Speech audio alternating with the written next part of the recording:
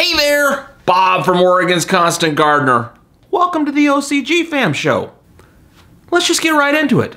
So we've been working with the Spartan regimen, Nectar for the Gods, and we had Scott here yesterday talking about how important pH was to the whole line and how you had to get your pH just right or it wasn't going to work too well and that you probably needed a pH meter, but if you were just getting started, just getting going on a budget, you could probably get by with some pH strips. But there's a couple of wrinkles to the whole thing, so what we're going to do is we're going to do a little demonstration. We're going to get this stuff out of here, and we're going to show you how to do it. So I got a couple gallons of water here, and we're going to use the Spartan regimen and our pH strips. So Spartan regimen is going to be some Medusa's Magic, some Diamania, some Herculean Harvest, and some Zeus juice. And I said there's a couple of wrinkles. There's really only one wrinkle. And it's this, the Zeus juice. It's a humic acid. And let me pour some here in the thing here. I'll show you something about it. It's some dark stuff, and it's also very stainy to the strips. So if you put the strips here, let me show you how the strips work. So when you're doing the strips here, you put it into the solution, and then you look to see what color the strip turns. See, it's this nice yellow color here. See, and then when you put it in, it's going to change to one of these colors. 5.5's down here kind of yellow, and 8.0 here is pretty much black. But the problem is, you put this in here, regardless of the pH, it's going to be black because this stuff stains it. So what you do is you wait to put this in until you've done your testing. So let me show you. So we got a couple gallons of water here, and we're going to put in about 20 milliliters of Medusa's Magic here. We're going to mix that up. A good mix there. And off a little bit. Do our Diamania. About 20 of that. Alright.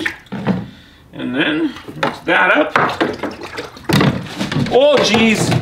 That's not good. I have to clean that up later. I'm going to put our Herculean Harvest in there. We're going to do quite a bit of this. Let's do about, 25, 30 milliliters of that. Put that in, okay? So now we got that.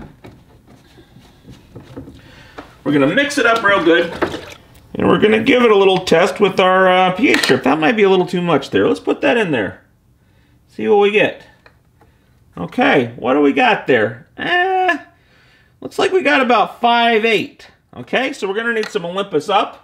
Let's get some Olympus up in here.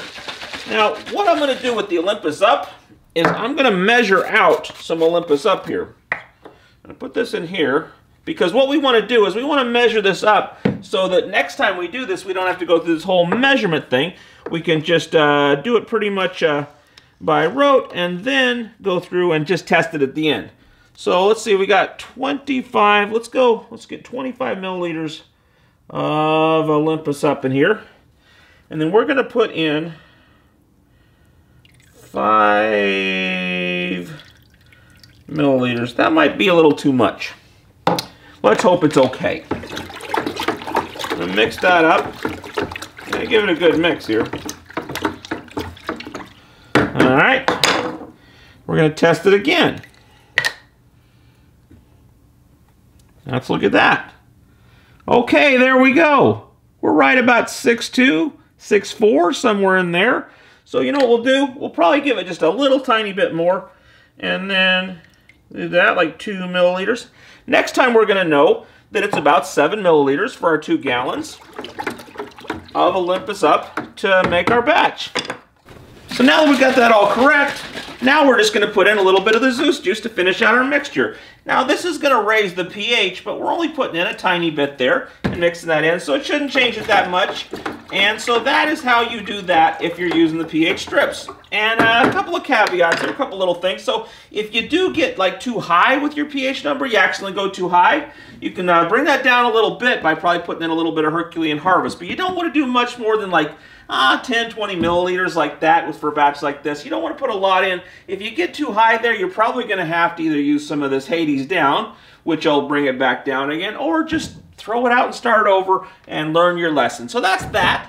So if you're not quite ready to get yourself a pH pen, that's how you do that. That should get you by for a bit. So I hope that works out for you. And then tomorrow, hold on a second here. Let's get these guys watered up. There we go. This is our side-by-side we're doing here. I'll talk to you about that next week. But tomorrow we're going to be talking about pH pens.